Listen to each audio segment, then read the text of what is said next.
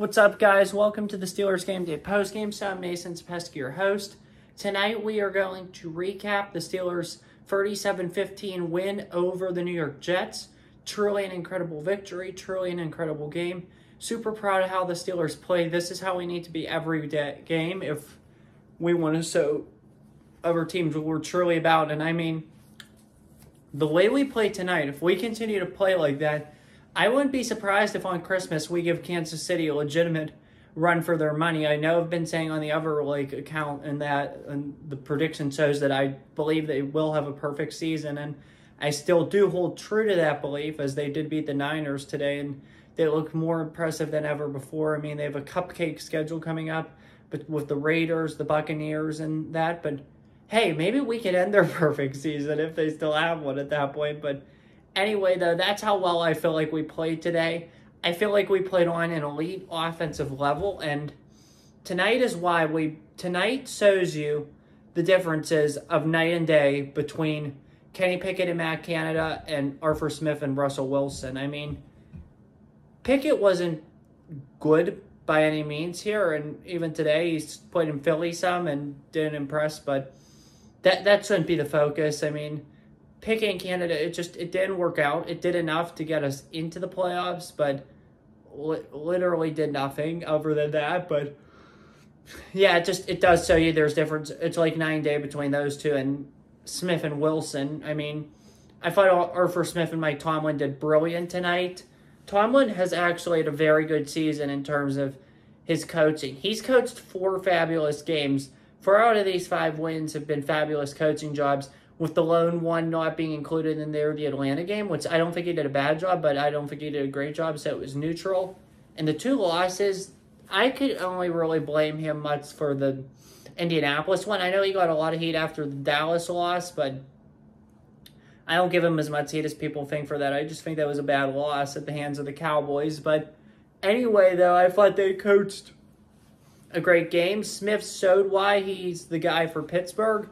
The way he instructed Russ to run the offense. Russ ran the offense beautifully. I mean, we all wanted Justin Fields, and I thought Justin Fields should have started this game. However, Russ is the answer, I feel like, right now. Russ showed why he was here, and man, was I yearning for Russell Wilson to Darnell Washington. That was my favorite part of the entire night.